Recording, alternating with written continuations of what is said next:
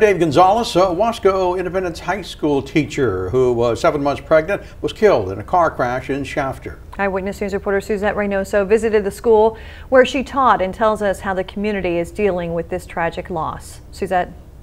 Well, I spoke with teachers, students, and community members who say they are still in disbelief that Gabriela Soto is no longer with us, but they say they will forever keep her memory alive. School is out for the summer, but dozens of people have made their way to Independence High School in Wasco.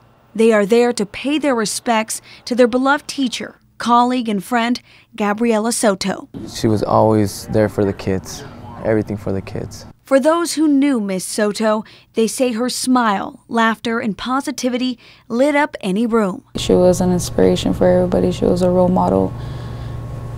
She was just such a great teacher. She was amazing. Alondra Torres was one of Miss Soto's students. She said Miss Soto was there for her during one of the lowest points in her life. I'll be having like an F or like a D, and but then she'll like never give up on me. Miss Soto helped Alondra and many other students change their lives around. I couldn't come in here at first. I didn't want to, but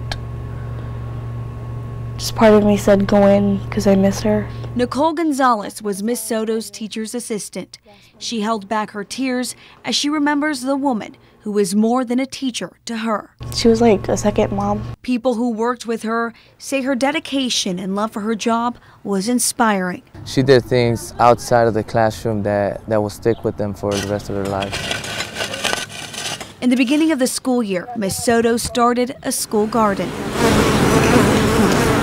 School leaders say she planted seeds wherever she went, whether it was in the garden or in the classroom.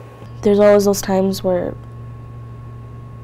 you think if they weren't a part of your lives, what would you do right now? And I'm happy that I met her when I did.